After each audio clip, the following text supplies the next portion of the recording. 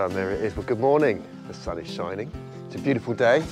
It's a good day to do some videoing, and it's a great day to be a pond man. So it's been a long time since I've done any sort of videoing. The last time I did was the winter pond video, hints and tips. So it's quite nice to get outside now in a change of weather, a new season, and start doing some warm videoing. Got guest appearances with Dave again. Good morning, Dave. Good morning. And what's today's job? A pond drain. He doesn't know. Today we're going to be and liner. Sticking this behemoth of a pond liner, about 95 kilos of pond liner, and lining an excavation. Now, I would just like to take this opportunity to thank all of my recent subscribers and viewers. I'm so close to that 10,000 subscriber mark now, which I never thought initially that I'd get to. So really, really appreciative. Thank you so much to all of you guys for subscribing and continuing to watch this content. I know that I only release stuff quite sporadically, and certainly through the winter period, there's not really an awful lot of pond work that's getting going on, so I don't have much of an opportunity to get the camera out. But from now right through the rest of the season, I've got lots of exciting projects lined up, lots of ponds revisited that I want to go back to see how they're establishing. So hopefully a lot of excuse to get the camera out and to continue building up on the channel and releasing content. To mark the 10,000 subscriber count, I wanted to start producing just a little bit of merchandise, just for a bit of fun. I don't really have my own kind of brand or workwear that I wear. Most of the time just living in a vest for the summer months. So I've always wanted to have a t-shirt with my own kind of brand or logo. And I've been working in conjunction with an old school friend of mine, Tom Hardwidge, who is a fantastic creative artist and has his own business building and designing computer games and other creative things. And again, I'll put a link to him in the description below. But I got in contact with him a little while ago and said that I had some ideas just for some aquatic themed characters. And I doodled a little rubbish sketch. Art is definitely not my forte. And he came back to me with 3 or 4 wonderful, fantastic images, which I've been able to use on some t-shirts and clothing. So as I hit that 10,000 subscriber mark, you may notice on the channel that there's going to be a little merchandise shop button where, if you want to, you can purchase clothing and mugs and hats and other various bits and pieces based on the images. This is one of them, if you can see it. This is my mirror carp on the back. There's going to be leather carp, Crucian carp and common carp currently, but check him out. He's a fantastic designer and artist, and he's done some really, really good, interesting pictures. And the logo itself is going to be branded Carpe Diem. Carpe Diem, Latin for seize the day, seize the moment, and a little play on the word of carp. So the sea is going to be made out of a fish. All interesting stuff. Good morning, Dave. Good morning, Ed. How you doing? Good morning. I'm fine, thank you. Right, so first task, we've got to move this very large pond liner and get it over to the excavation. So this is a heavy duty 1 mil thick Firestone rubber liner supplied by the wonderful people at Gordon Low. And this is about 95 kilos in weight, so it's quite a hefty piece. And then we're using a nice heavy duty 250 GSM pond fleece to go underneath that. So we've got a bit of a trek. Go and take it over to where the pond is. Lovely area. And then we'll go and show you what we're doing.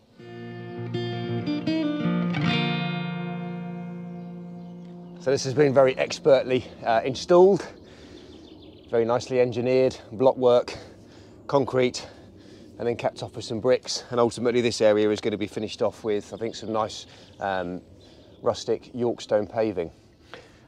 This is just filled up over the winter months and of course needs to get emptied out before we can do any work in the pond. But this is going to be useful to hang on to because we need some water to be able to get the pond liner to then sit back into the excavation. So we've set up one of our big holding tanks. We're currently emptying out this pond so we can reserve this water.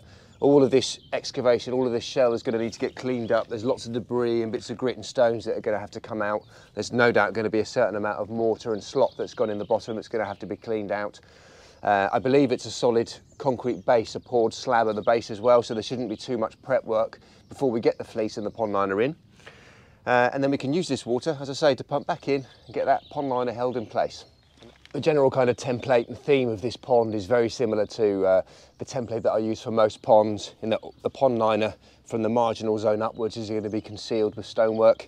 There's going to be a retaining stone collar built here to hold back the gravel.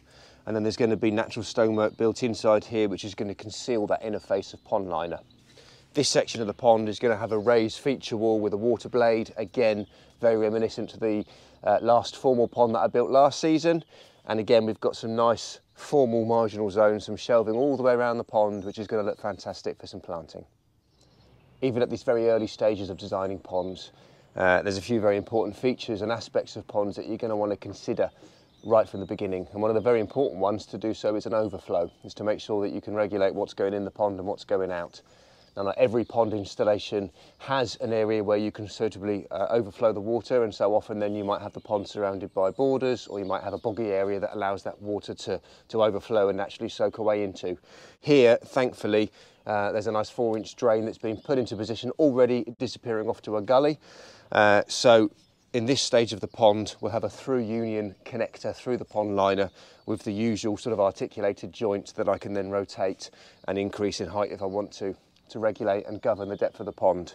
And when they were doing the block work, they've left nicely a little opening here so that the pipe work can disappear off through. So that was a good bit of foresight. Right, I better do some work because Dave's been doing it all. That's for no. Yeah. Tank's filling up nicely.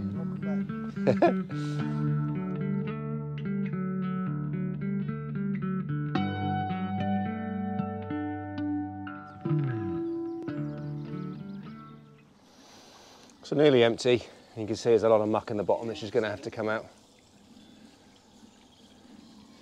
And look, just goes to show how much water we've had this winter. As we're emptying, water is actually going back in through the block work. So there's a lot of groundwater that needs to drain from here over the next few weeks and months. Well, at least this tank's set up at a nice level surface, and there's no risk of this one collapsing on me.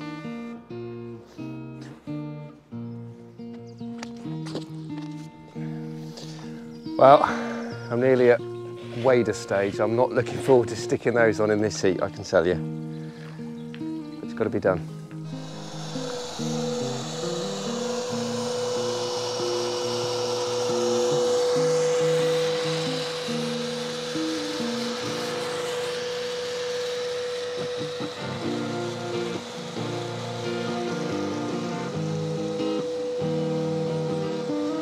That's it.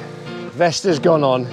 If the waders are going on, at least I want to be comfortable up high.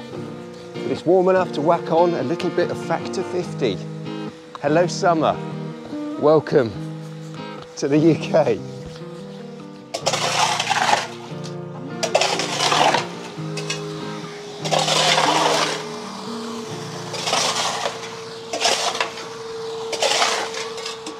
This is about the most work I've done all year.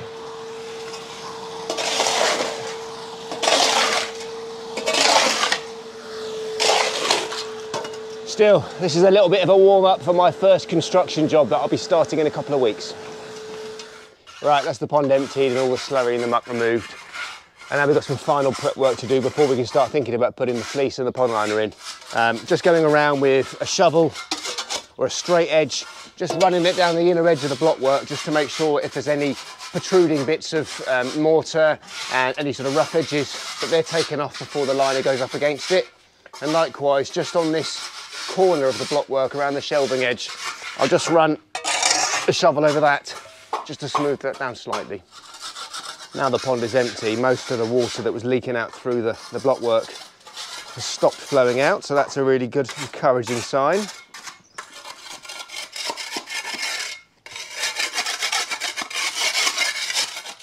Right, job done, pond emptied. That's all the prep work done, and we are ready to get the fleece in and the pond liner. But before we do that, it's lunchtime. Bite to eat, eh? Yep.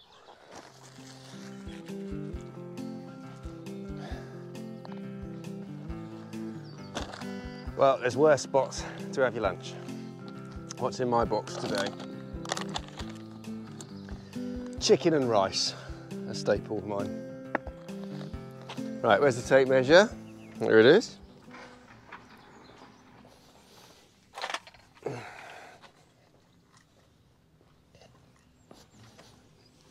Right, before we start putting the fleece and pond liner in, I just want to run my tape measure and measure the proportions of the pond just to make sure the details that were given to me were accurate.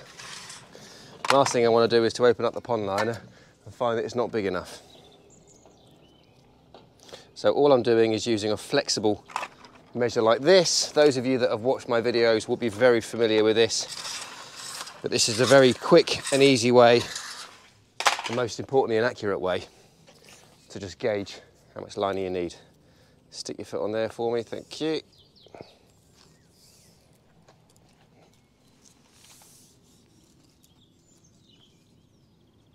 Okay, I just need something to weigh that down. You want to grab me a rock, please? Cameraman's going to go and get me a rock. Wonderful, thank you, David.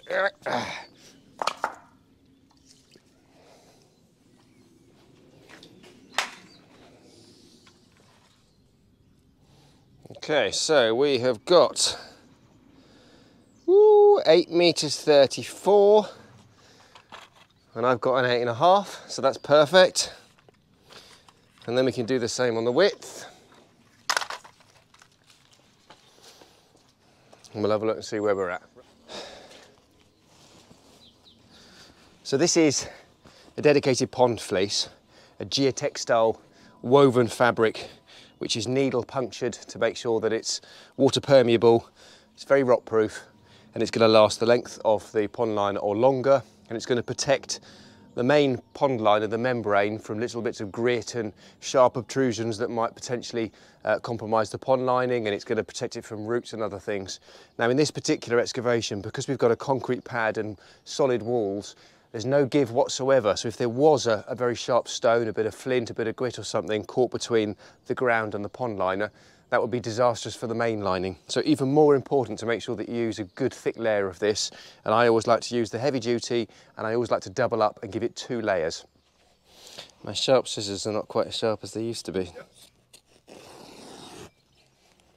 I'll treat myself to another pair. I've had these for a long time. Yeah, thank you. Don't know if you heard that, viewers, but he said I'd make a good seamstress.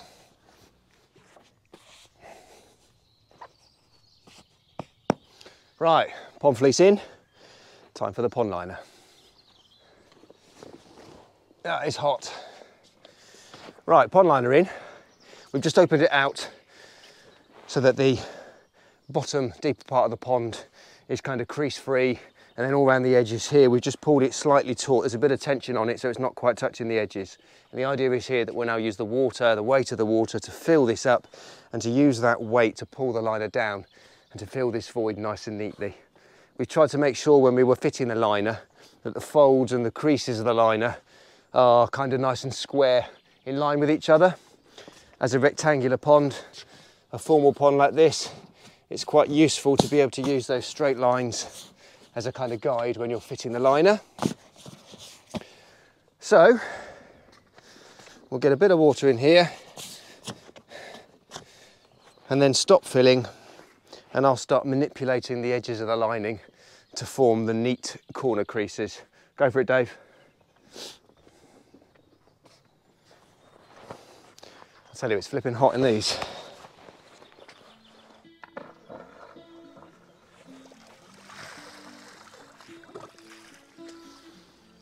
If it was nice and clean water, I'd get in there with my shorts on, I think. Yeah. Well, it's going to take a lot longer to fill up than it did to empty, because we're fighting gravity with the tank being a bit down there. So this bit's going to take a little while. Now, it's always worth noting, if you're walking on top of your pond liner, always check the cleats and the grips of your footwear, just to make sure you've not picked up any bits of grit and stones which might damage the lining. Oh, barbecue weather this is. I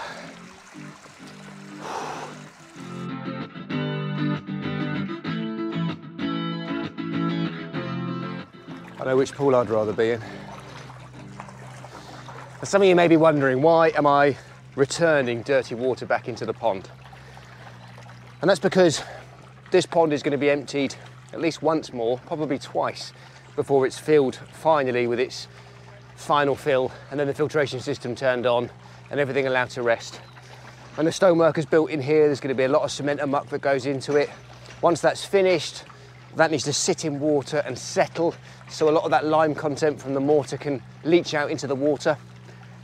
So the fact that this was filled up with rainwater and it was dirty didn't matter. It was just useful to hang on to this so I could get this back into the pond and just use it purely as a weight to get that pond liner down. And it's a substantial volume of water. Trouble is, there's a lot of twiddling my thumbs now. Can't do anything until the pond is filled up. And that's just a waiting game. So being a square or rectangular shape means that all the creases can be gathered together, so you end up with one neat fold in each corner. Obviously from here upwards none of this is going to be visible, that's underneath stonework and gravel and plants, and all this stuff down here very quickly is going to grow kind of a natural patina of algae. Underwater it's going to disguise those creases, and as this pond fills up, the extreme weight of that water is really going to push up against these and help to disguise them further. Nice and neat. Not sure what's happening, but a man with a digger has just turned up behind me and started digging. It's quite interesting. Just been having a nice chat with him. One day it'd be quite nice to get something like that to dig out the ponds for me. So just here at the back of the pond, that's where the raised feature wall is going to go. It's going to be a stainless steel water blade pouring into the pond. A nice LED strip light inside it, uplit. I mean, this is really a blueprint of a pond that I installed last year, and the customers had watched the video. They had a company on board that were already doing landscaping and work in the garden, so they just wanted my input for the designs. So this will be a very similar pond to one I put in last year. All right, the pond's nearly full, and I have just been spending a few minutes fitting one of my overflows in the corner here. So there's a waste pipe here that's been left in position so that I can put a through liner connector, one of the Oasa Tradux connectors, the usual 90-degree elbow, which can be articulated and can be extended with a bit of pipe if I need to, so that I can make the pond deeper, and then that disappears off over here. So that's the overflow done. Right, I better give Dave a hand with this. That's it for now, essentially. I'll be back on site numerous occasions to come and sort out and advise on the water blade, the lighting, the filtration. So I'll come back and I'll video and document the progress with this pond, and ultimately the whole surrounding area, the pool and the rest of the garden. So it's going to be a lovely job to see when it's finished. And obviously all the planting, once that's done, is really going to let it establish and make it into a wonderful feature. But that's it for now. Thank you very much for watching. I'm Ed from Crystal Clear Aquatics. And I'm Dave. And I'll see you in the next pond. Thanks very much for watching.